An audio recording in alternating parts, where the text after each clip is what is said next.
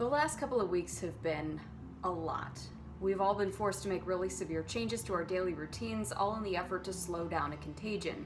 But I'm here to tell you that our efforts around the world have resulted in some other really good things happening. That's this week's Heather's Weather Wise.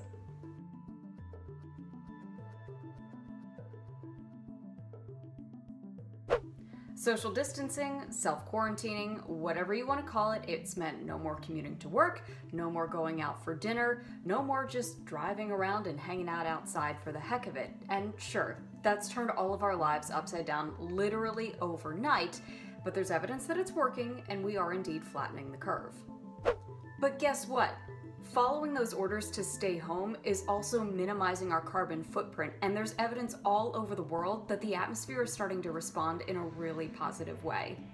Check out this special satellite image from the European Space Agency.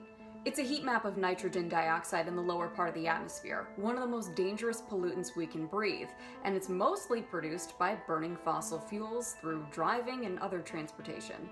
Pay attention to the area of red over northern Italy. That's from mid-February.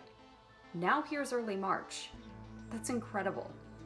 Researchers at Stanford have also been looking at China's air quality. Here's a satellite image from NASA over Wuhan, China.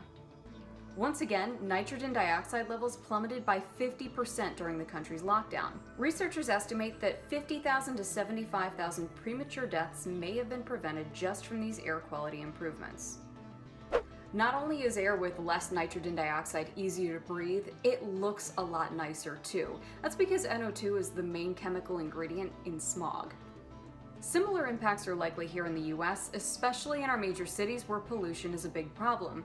But here's the thing, once we get back to regular life, and we will get back to it, pollution levels would shoot right back up.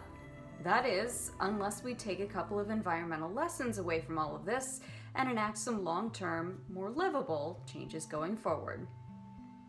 That's it for this week's Heather's Weather Wise. I'll see you next week with a new topic, but until then, remember, even from home, it's good to be a geek.